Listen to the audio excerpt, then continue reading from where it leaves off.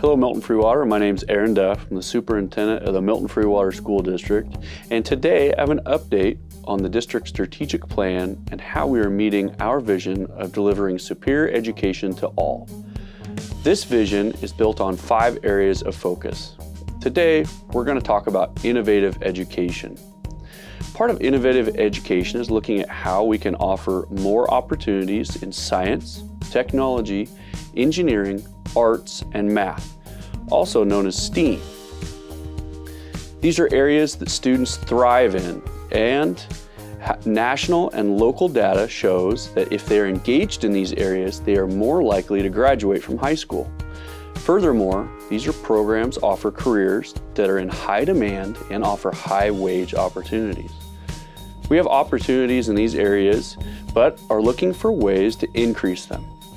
We've started a STEAM class at the middle school with the goal of all students having that experience before they move on to high school. That class dives into studies like wind energy, bridge building, Lego robotics, and many more. Unfortunately, we have a limited teaching space to add programs like this at Central and Mackay. The district applied for funding from the state to build a new science, technology, engineering, art, and mathematics building with 4 classrooms.